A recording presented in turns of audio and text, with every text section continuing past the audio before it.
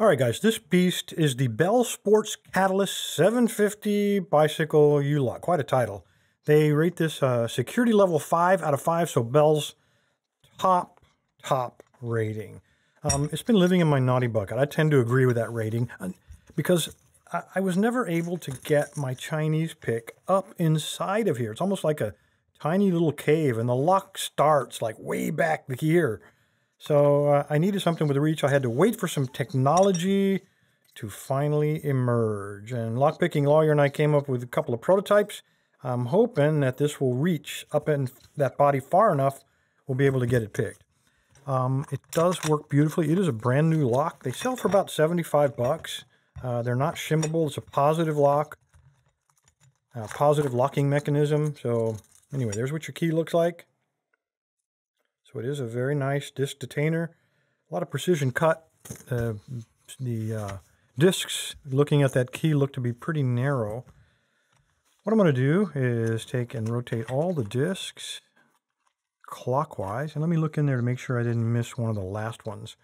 Always check, because if you miss a last one, it can really screw up the rest of your picking. I think we got them. All right, let's take this guy, align the pick tip, which is very thin, so I'm hoping that will help me defeat any thin wafers.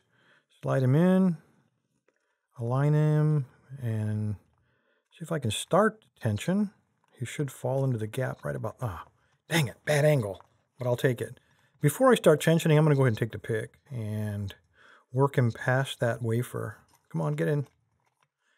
And I'm going to do that because this lock has a spinner on the front and then the tensioner. And if you don't push your pick tip past that, with the two of them come together, it'll pinch it and you won't be able to get them out. So I think he's rotating freely. He's all the way in the back. I'll apply a little tension.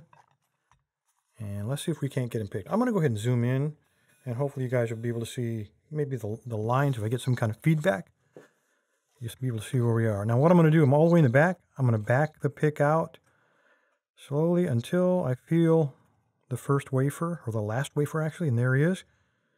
And he's moving pretty freely. So I'm going to push him back. I keep backing the pick out until I find the next one. And he also is moving freely. I'll push him back. He's free. Keep moving. He's free. Push him back. This one's binding. Oh, no, it's not. Yeah, he is. Barely. Let's keep looking. This one is really binding. Let's work on him. So a little tension. Wow, there's a lot of crunchiness in there. Must be a handful of sand in there. And I didn't get anything from him.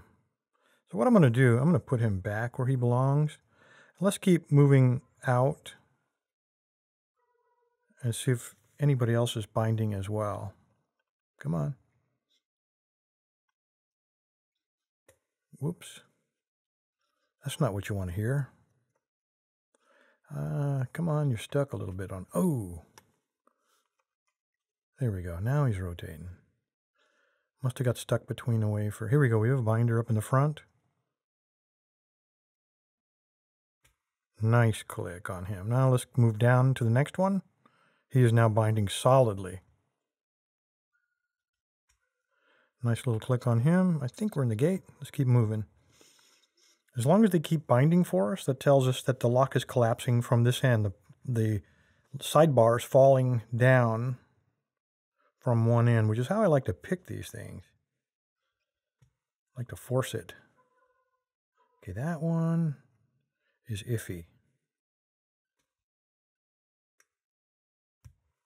I'm going to leave him alone again. Let's check the next one. He is binding, so I think that previous one was all the way forward. Nice click. Oops. Another oops, Bill. It's a good thing I'm not a brain surgeon.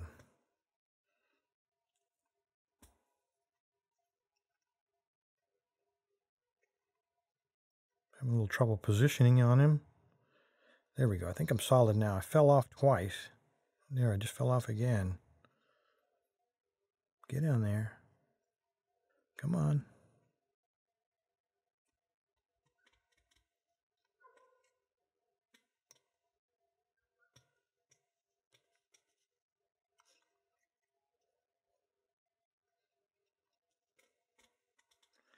He's binding, but he's not falling in the gate yet. So let me check the previous one, the one right before him.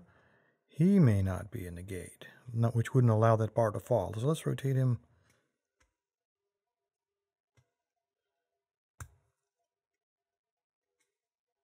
He's got 2 clicks, and I'm not sure if that's a false gate or it's just a rough wafer.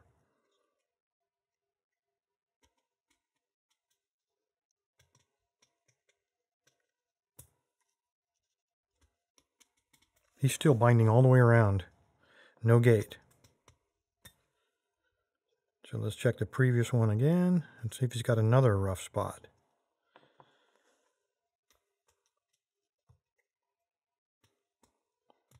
Same thing on him. So I'm going to go back upstream. And there we go. So it was that third one up from the bottom that was being a devil. Anyway, guys, there you go. The Bell Sports Catalyst 750. That didn't take very long. So I'd like to use this as an opportunity to do a little bragging. I just passed a major milestone. A lot of you guys are new viewers and you're not aware that I've been giving away stuff. 4 giveaways every week. And I just gave away the 1,000th pick set last Friday.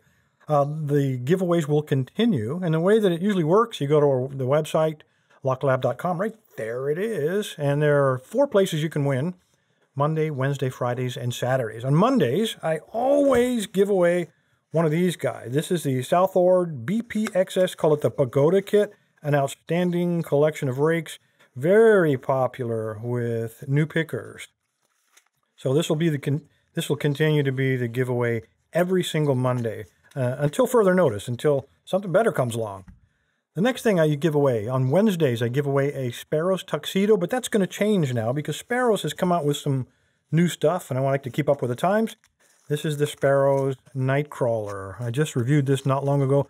A tiny little kit, little spines on that thing. Comes with 5 top of the keyway tensions. It's a great little kit and really small. Fits right in your front pocket. Barely makes a bulge.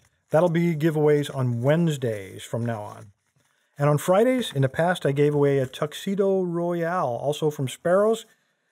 They also came out with something new. They came out with this guy, and this is called the Dark Shift. A lot of similar picks with the Tuxedo, except this one comes with a Sandman and some of the newer profiles, as well as a complete set of the flat 5 top of the keyway tensioners. So this will continue to be the giveaway every Friday.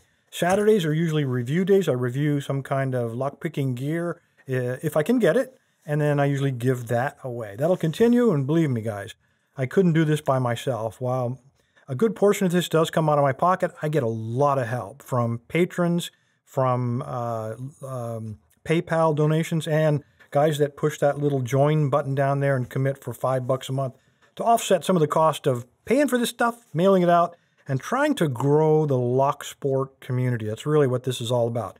Anyway, guys, you want to register for some giveaways, go to the website, and if you see something you're interested in, click on that day and register. With a little bit of luck, my webmaster will randomly pick your name as the big winner. Anyway, guys, appreciate your time. Stay safe.